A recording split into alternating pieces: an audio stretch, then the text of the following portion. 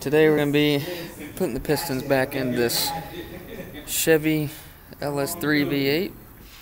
And first off, you're going to take your rings and you're going to make sure that it's got these gaps. And you got to have one at each corner of the skirt right here. So you can see that one, it's right there. If I flip it over, you'll see that's got that gap in the oil ring right there. And this is to make sure that the gases from combustion don't have a direct path to the crankshaft, and that's how you lose your engine compression and you lose a lot of power. And next up, we're just going to take this off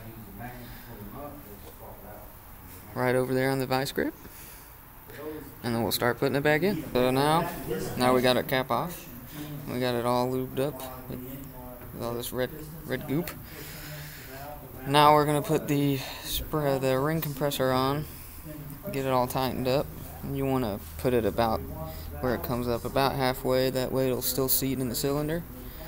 So we're gonna go ahead and get that on right now. All right, we got the ring compressor on, and now what we're gonna do is we're gonna make sure that this little circle is facing towards the front of the engine, as it is right now. Then we're going to take our piston hammer, and we're just going to hammer it in there.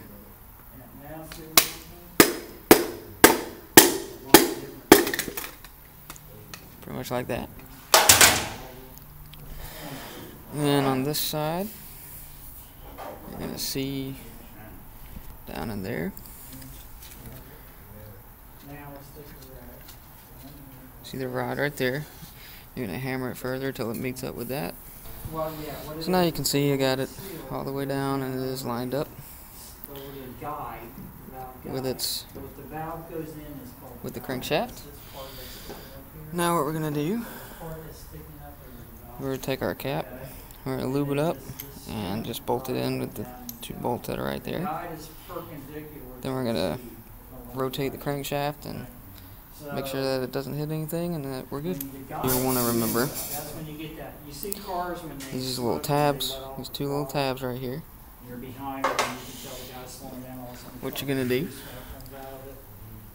is there's going to be two other tabs on the bottom part of this, and you're just going to line them up with those.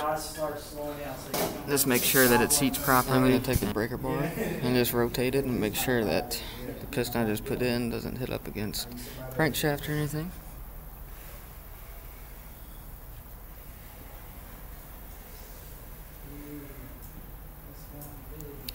And this one is good, and we'll just repeat for the rest of the pistons. And then we'll put the rest of it back together.